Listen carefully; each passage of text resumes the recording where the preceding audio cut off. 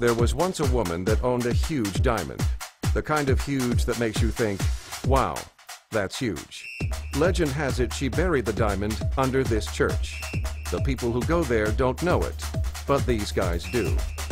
If they can steal this diamond without being caught by these people, the world will be their huge diamond-shaped oyster.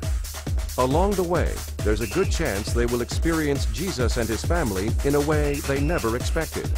It's the kind of story they should make into a movie, and as luck would have it, they are. Sticky Buns. It's got intrigue. How can you be sure the diamond's even there? It could be any look. Are you in or not? I'm in. It's got action. Hey! Go, go, go! I don't want to be in anymore! It's got romance. There's even some comedy. Sticky Buns. Seeking truth in Christ's kingdom will bring us new salvation. What does that mean? I don't know. In a world short of places to look for hope, Sticky Buns shows that your church is not a building with a cool-looking steeple. It's a family where God intended people to meet him.